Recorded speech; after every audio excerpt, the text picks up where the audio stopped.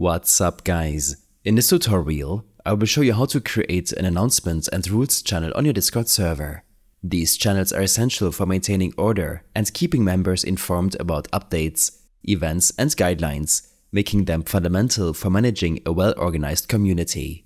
To get started, launch Discord on your PC and navigate to the server where you want to add these channels. It's important that your server is set up as a community to enable specific features like announcement and rules channels. First, click on the drop-down arrow next to your server name at the top of your channel list. Select Server Settings, and then click on Enable Community. Follow the on-screen prompts to activate community features, which will include the ability to create dedicated rules and announcement channels. Once you've enabled Community, a rules channel will be automatically created for you.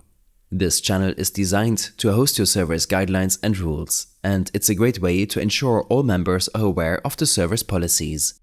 For the announcement channel, click on the plus icon next to text channels in your channel list.